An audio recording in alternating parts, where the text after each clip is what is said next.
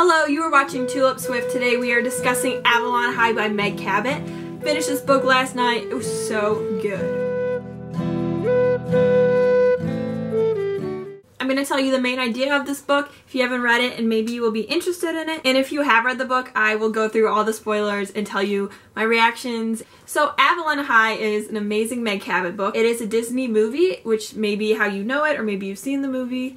And the movie was really good. I saw the movie one time, like 4 years ago, but I remember I really liked it. It's basically a retelling of like King Arthur, Guinevere, Lancelot, Merlin, like in high school. I ended up listening to this book through the old-fashioned CDs that I put in my car, and it was pretty good. She did a great job, except her voices for the male characters were not very good, especially the romantic interest, Will, the way she did his voice. He's like, oh, okay, yeah, okay. So anyways, there's all this twist, crazy ending stuff. So if you haven't read the book, do so before finishing this video. This is definitely one of Meg Cabot's best books. I can't wait to meet her at BookCon. It's gonna be amazing. I want her to sign it, and also sign Forever Princess because my heart. 5 stars to this book. I loved it so much. The audiobook was okay. Okay, spoilers. So in the movie, she is Arthur, and that was like so cool, and I love that. But my sister, who'd already read it, she was immediately like, oh, that's not like the book. She's not Arthur, she's Lady of the Lake. I got confused. I thought Lady of Shalott was Lady of the Lake, but those are actually two completely separate things. So at the end, when it was like a surprise, she's actually Lady of the Lake, I was like, wasn't she Lady of the Lake the whole time? But it was actually two completely different characters. And then Elaine was just like so smart and powerful and funny. She was definitely more courageous. I think even a little bit more mature. Like I said, Will, his voice is really dopey. Of course I still love Will. They don't get together to the very end. They kiss, and then that's like everything they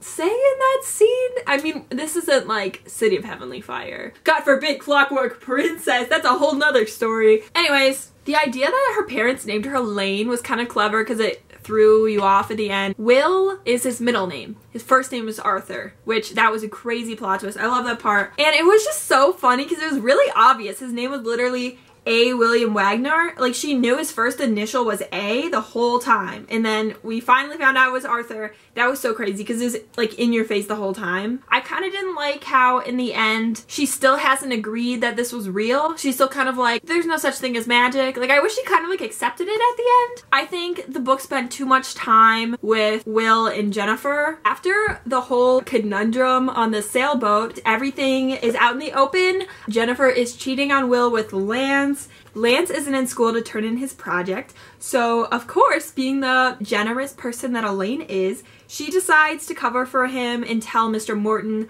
what's really going on. She tells him Lance was going behind his best friend's back with his best friend's girlfriend. Mr. Morton says, "We're doomed," he whispers to the wall. "They've won," he continued. "They've won again. This is about the never-ending battle of good versus evil. It's about one man, born with the capability of saving this planet from ultimately destroying itself, and the forces of darkness that are keeping him from doing so." "I'm not sick, Elaine," he said, "except at heart." Like, just his really strong reaction was so funny. Like, we know it was actually the future of the world, and like it was actually a really big deal, but if you just pretend that Mr. Morton was so caught up in the high school drama, it just makes it really funny. Will reminds me of like a Captain America at the beginning of the movie or something, when like Chris Evans is like standing up for the kid who's getting like picked on, and he takes the guy in the fight. You know what I'm talking about. He's so cliche and like stands up to like the football players and stuff, which was like such a nice touch. I love Arthur from like the show Merlin.